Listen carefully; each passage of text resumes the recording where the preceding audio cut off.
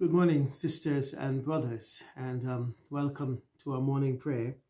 Today is Thursday, the 6th of May, and we give God thanks for another day that He has given us, and we come to entrust this new day to Him and to ask for His guidance and His protection, and to meditate on His word afresh today. Let us pray. O Lord, open our lips, and our mouth shall proclaim your praise. In your resurrection, O Christ, let heaven and earth rejoice. Alleluia. Blessed are you, Lord God of our salvation. To you be praise and glory forever. As once you ransomed your people from Egypt, and led them to freedom in the promised land, so now you have delivered us from the dominion of darkness and brought us into the kingdom of your risen Son.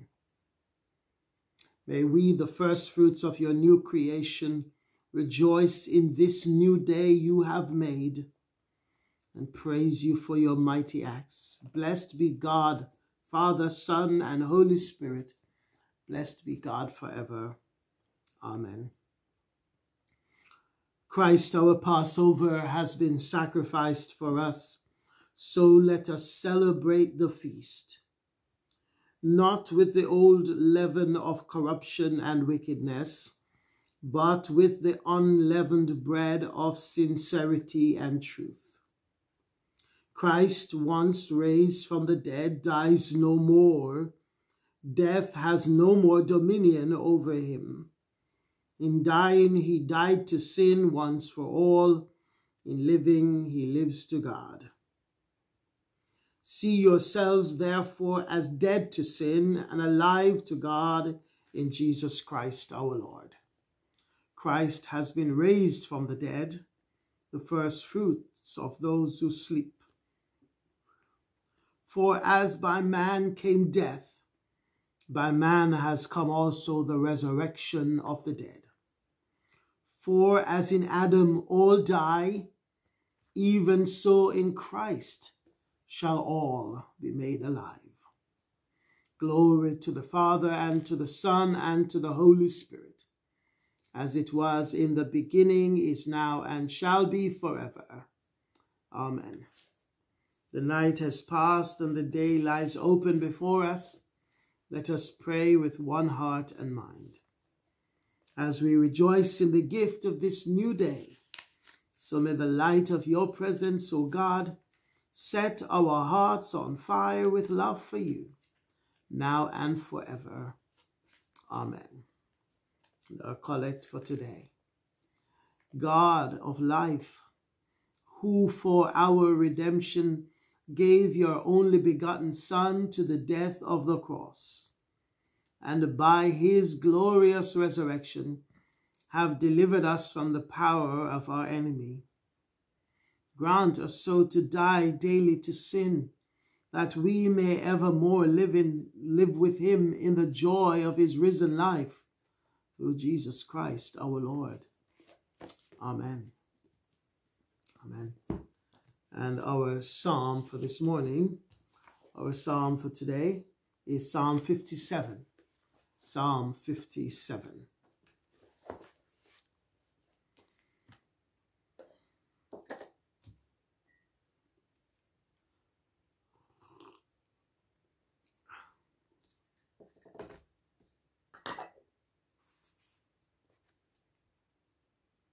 Psalm 57. Have mercy on me, my God, have mercy on me.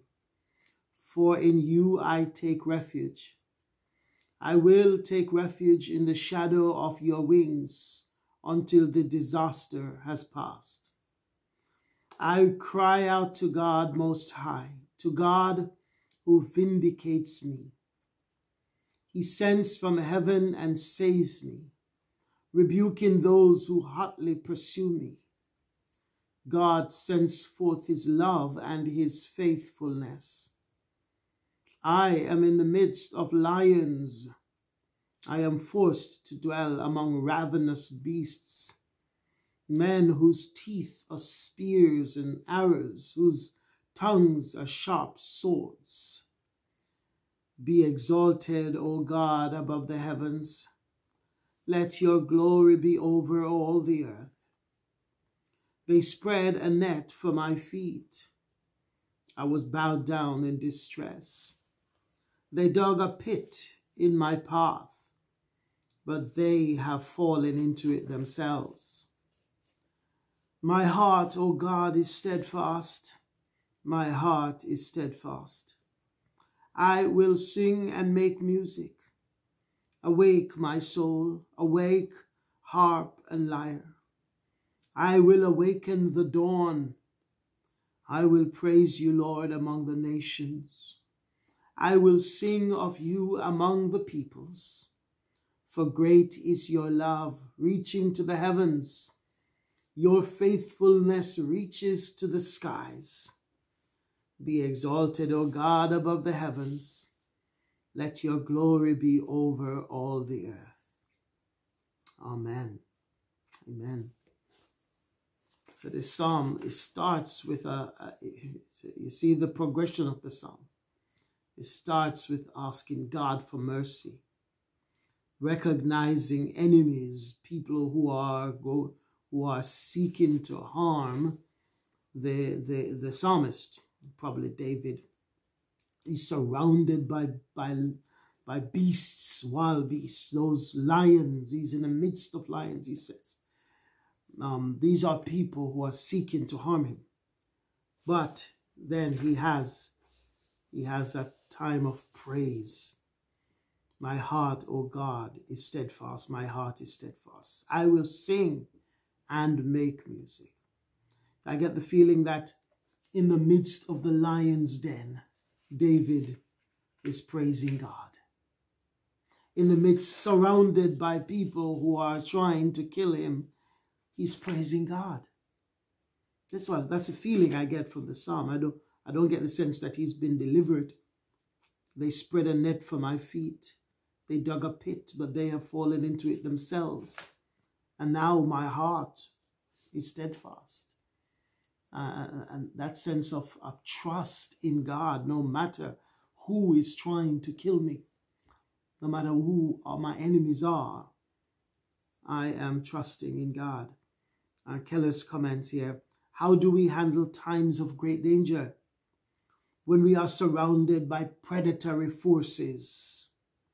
David continues to sing praise to God's glory right in the deep darkness with a fierce, joyful buoyancy. He sees God's greatness in the skies and the heavens. There's light and high beauty forever beyond the reach of any evil shadows in this world. This is not mere stoic defiance. I won't let it get me down. But it is theological hope. The universe is an endless ocean of God's joy and glory. We are caught temporarily in a little drop of sadness here on earth. But eventually it will be removed. Regardless of what happens immediately to us, eventually it will be all right.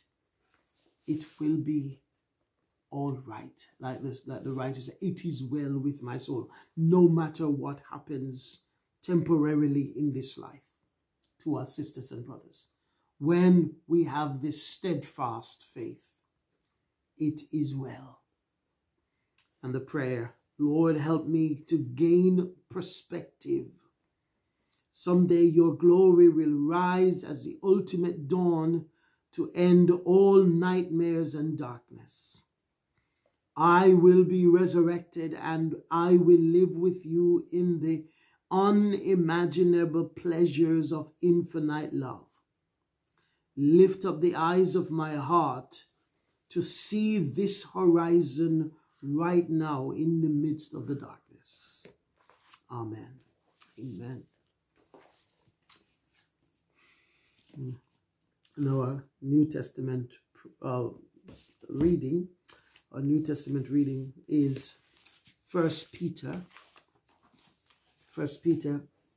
chapter 2 from verse 11, verse 1. Sorry, no, verse 11. 1 Peter chapter 2, verse 11 to the end. 1 Peter chapter 2, verse 11 to the end.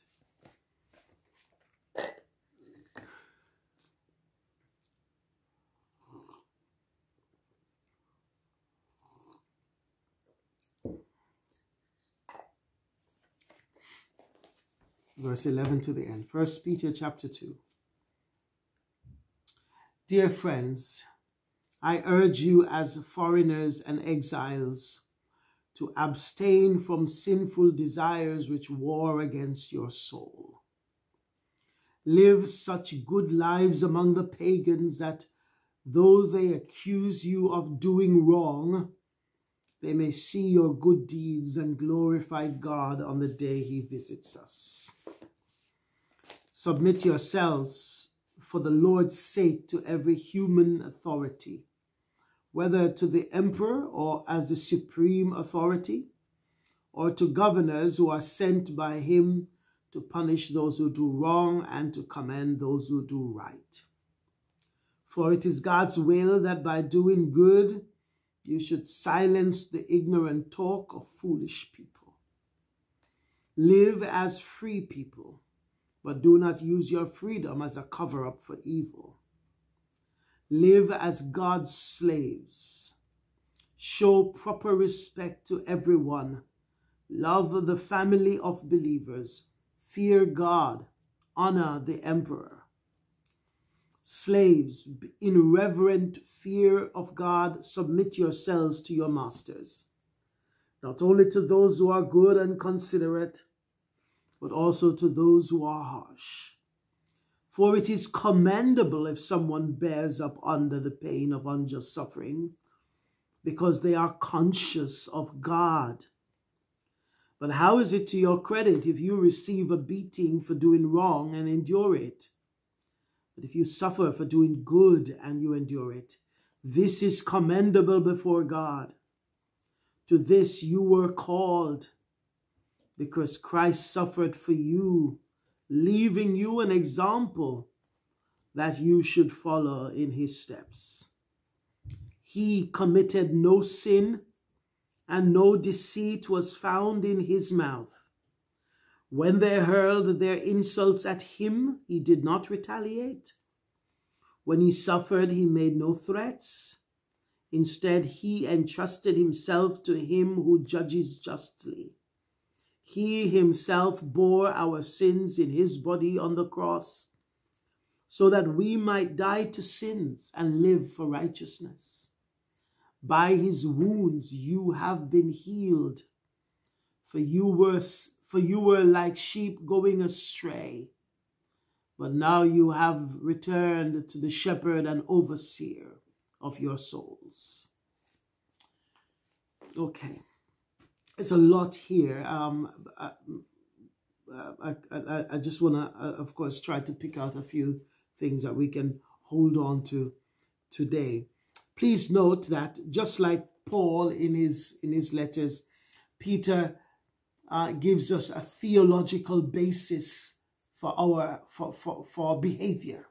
The first chapter and the first part of chapter 2 as a theological grounding for who we are.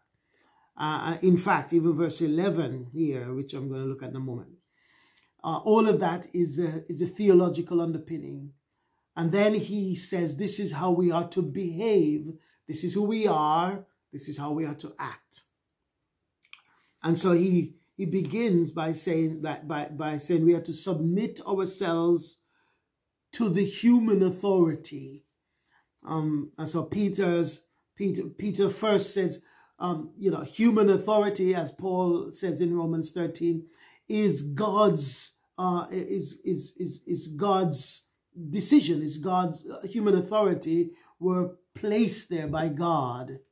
The institution were instituted by God. All institutions, by the way, that in our society, the church, the home, the family, the government, these institutions are placed there by God for purposes, for different purposes. So Peter here says that we are to submit to the human authority, firstly, for it is God's will that by doing good, you should silence the ignorant talk of foolish people. In other words, he's saying, as Christian citizens, we are to live exemplary lives.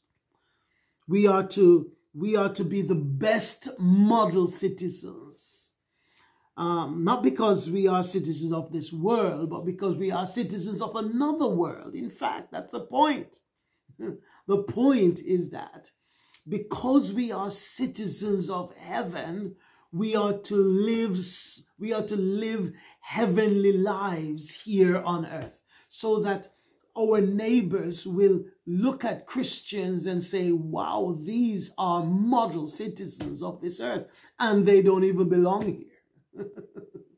They are foreigners, they are strangers, they are aliens in this world, and yet they live such model lives. We would like to emulate those Christians. That's what Peter is saying. So, for the human authority. And then he says slaves should be obedient to their masters. Now, remember, sisters and brothers, slaves and masters in the first century had nothing to do with slavery in the transatlantic slave trade and all of that stuff that we know about slaves. Yeah, the best equivalent we could use today would be employees and employers. These are people who work for you, people who look after your things and so on. But in those days, of course, slaves were mistreated. Today we have employment rights and all that sort of stuff. But let's face it, sisters and brothers, before employment rights and these things, employers exploited employees. And today we have tribunals and all these things. But back then they had no such thing. And so Peter is saying, in fact, he's saying to the slaves, to these servants, to these employees, when you are mistreated by your employer, endure it. Endure it. And Peter's motivation for saying this is Jesus Christ. As in everything, Christ is our example, sisters and brothers. So he says, to this you were called because Christ suffered for you. And then he goes on to give us this final bit about how Christ himself suffered insults and threats and entrusted himself to those who judges, to the one who judges justly. In other words, he never retaliated. He allowed God to deal with the judgment. Judgment is mine, says the Lord. I will repay. Vengeance is mine. So Peter's point is that Christ is to be our example in our submission to one another, but especially to our employer as employees. But lastly, and this is what I want to say, dear friends, I urge you as foreigners and exiles to abstain from sinful desires which war against your soul. Live such good lives among the pagans that though they accuse you of doing wrong, they will see your good deeds and glorify God on the day he visits us. That is Peter's motivation. We are to live such lives among the pagans, even though we don't belong to this world. We are from another world, but we are to live in such a way that when they see us, they'll be amazed at the kind of life we live. Abstain from sinful desires which war against your souls. Foreigners, we are foreigners and exiles in this world, says Peter. We need to remember this. This world is not our home. We are merely passing through. We are foreigners and exiles in this world, not the earth, the world, the systems of the world, the systems of the world. So we are merely passing through. And so we are to live exemplary lives. But I love this bit. Abstain from sinful desires which war against your soul. And what Peter is saying, sisters and brothers, that we have desires in our hearts that are raging war against our spiritual lives. There are certain sinful desires that are seeking to strangle us, to strangle the life out of our souls. And we must fight against it. We must fight against these desires. The word for sinful desires is over desire. That is a desire that becomes too much of a desire. And what Peter is saying, there are certain things that we desire in life that we desire too much. There's nothing wrong with them per se, but we desire them too much and we bring them too deep into our souls. And because they've come so deep into our souls, they are now strangling our souls. We need to remove those desires from our souls. And they may be good desires, but they become over desires. They become desires that we desire too much. And those desires are strangling the life out of our spiritual lives because they're too deep into our souls, and we need to abstain from them. We need to release ourselves from them, untangle ourselves from these desires so that we can live the kind of life as God wants us to live, exemplifying, emulating Jesus, imitating Jesus in the world, in this world, as strangers and foreigners in this world. Amen. Let's pray. I told you it was a lot. Let's pray. Lord, we thank you that you have called us to be foreigners and exiles in this world. This is not our home.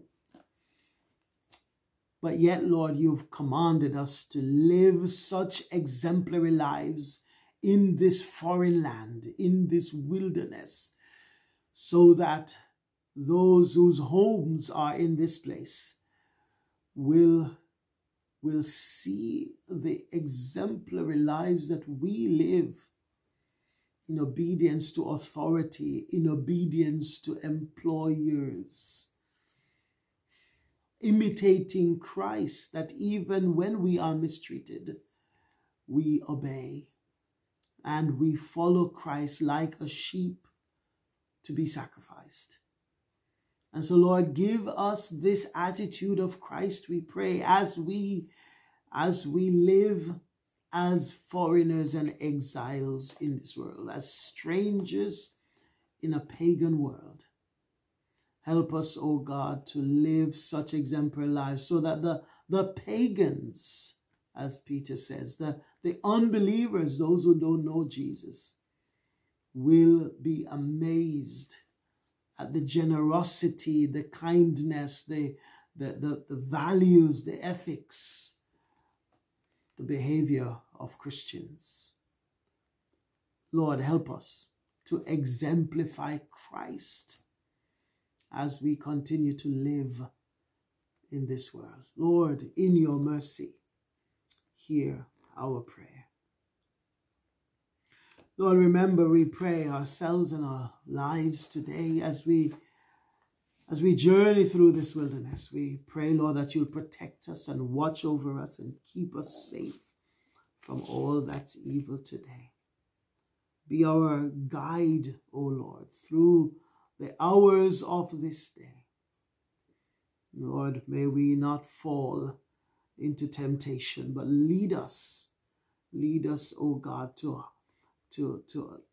overcome all the evils and temptations of our souls today. Those desires that are raging war against our souls. We pray, O Lord, that you'll deliver us from them. We pray for those who are sick. We remember, O Lord, those who need your Spirit, your Holy Spirit today to enliven them, to quicken their souls, their bodies, their minds. Those who need to be comforted by your Spirit today, Lord, we pray for them. Remember those who are sick in spirit, physically, mentally. And remember, Lord, those who are pagans in this world, who are unbelievers, who have not yet bowed the knee to the risen, exalted Christ. We pray for them. Remember Muslims as they continue to seek God through Ramadan. We pray, Lord, that they will find you, that they will find Jesus, the risen Christ. As they seek Allah, they will find Jesus. And so, Lord, we pray for Muslims everywhere, that they will reach the point, the place this Ramadan, as Ramadan comes to an end, to bow the knee to the risen, exalted Christ. And so, Lord, we pray for them and so many others. We pray for our neighbors. We pray for all those, Lord, who are without God and without hope in this world. May they find Christ, we pray. May they find hope in Jesus today. Lord, we pray for this. We pray for ourselves and we pray for our world. Remember the people of India and all over the world who are suffering from this coronavirus and so many other sufferings in our world. The climate problems in our world, the issues that causes famine and drought and floods and hurricanes. Lord, remember us, we pray, and so many in this world. In your mercy, hear our prayer. Amen. Be with us, Lord, in all our prayers and direct our way toward the attainment of salvation, that among the changes and chances of this mortal life, we may always be defended by your gracious help. Through Jesus Christ our Lord. Amen.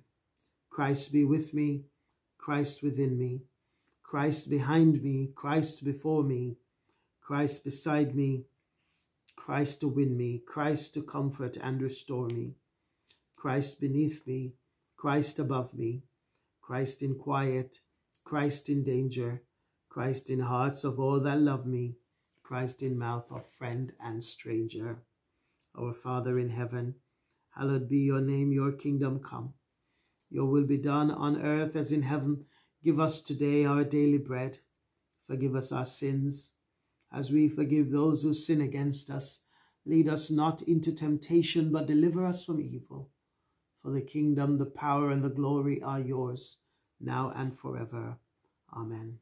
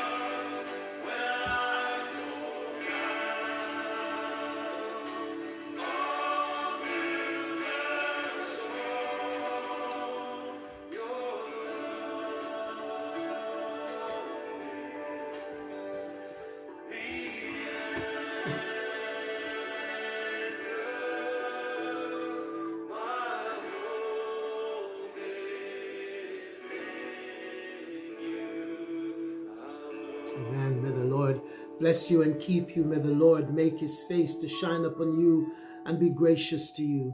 May the Lord look kindly upon you and give you his peace and His all-sufficient grace today, sisters and brothers, in all that you do, in the name of the Father, the Son, and the Holy Spirit. Amen. Have a blessed day, one and all.